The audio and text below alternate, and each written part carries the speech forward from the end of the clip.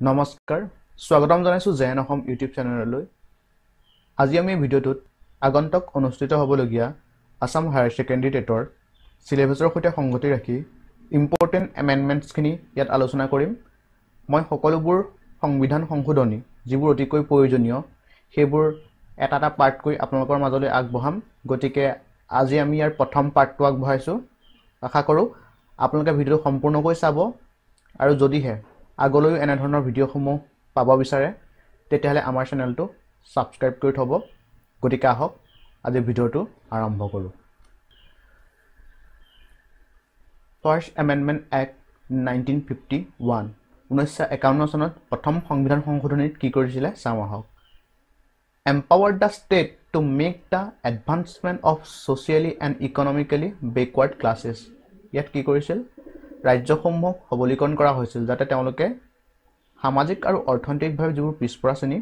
তেওঁলোকৰ উন্নয়নৰ বাবে কাম কৰিব পাৰে ঠিক আছে দ্বিতীয়তে provided for the saving of laws providing for the acquisition of estate etc লগতে estate অধিগ্ৰহণৰ বাবে যিবোৰ প্ৰয়োজনীয় আইন হেবিলাক প্ৰদান কৰা হৈছিল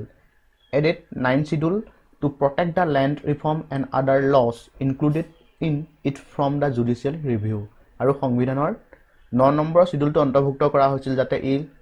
ভূমি সংস্কৰণৰ যিবিলাক ল হয় তাক প্ৰটেক্ট কৰিব পাৰে আৰু লগতে এই সকলোবোৰ বিষয় জুডিশিয়াল ৰিভিউ অৰ্থাৎ ন্যায়িক সমীক্ষাৰ ভিতৰলৈ আনিছিল 6 নম্বৰতে provided that state trading and nationalization of any trade or business by the state is not to be invalid on the ground of violation of the right to trade or business ইয়াত কৈছে যে ৰাজ্যখনে যদি কোনো trade বা বিজনেছক যদি ৰাষ্ট্ৰীয়কৰণ কৰে তেতিয়াহলে সেই ৰাষ্ট্ৰীয়কৰণে কোনো ব্যক্তিৰ ৰাইট টু ট্ৰেড অৰ বিজনেছৰ যিটো অধিকাৰ তাক খৰ্ব নকৰে বুলি উল্লেখ কৰিছে তাৰপিছত দা কনস্টিটিউশন 6 এমেন্ডমেন্ট এক্ট 1956 ইয়াত কি কৰিছে চাওঁ আহক included a new subject in the union list that is taxes on the sale and purchase of goods in the course of interstate trade and commerce and restricted the state power in this regard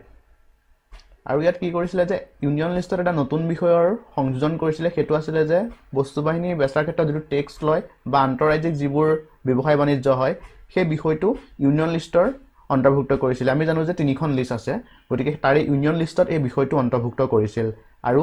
restricted the state's power in this regard আৰু এই ক্ষেত্ৰত ৰাষ্ট্ৰৰ যেটো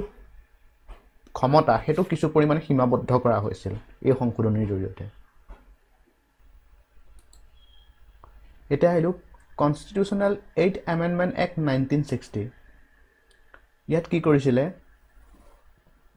it extended the period of reservation of seat for the scheduled caste and scheduled tribe and Anglo-Indians in the Lok Sabha and the state legislative assembly till 1970 এই সংশোধনীৰ জৰিয়তে যিবোৰ schedule caste schedule tribe আৰু Anglo ইণ্ডিয়ানছৰ যিটো reservation code যে লোকসভা আৰু state legislative assembly হেতু 1970 চনলৈকে বৃদ্ধি কৰি দিয়া হৈছিল লগতে it এমেন্ডেড article 334 of the constitution আৰু ই সংবিধানৰ 334 নং আৰ্টিকলটো সংশোধনী কৰিছিল এতিয়া আহিলো কনস্টিটিউশনাল 10th এমেন্ডমেন্ট এক্ট 1961 ইয়াৰ জৰিয়তে কি কৰিছিল দাদৰা নগৰ আৰু হাভেলী ইণ্ডিয়াৰ সৈতে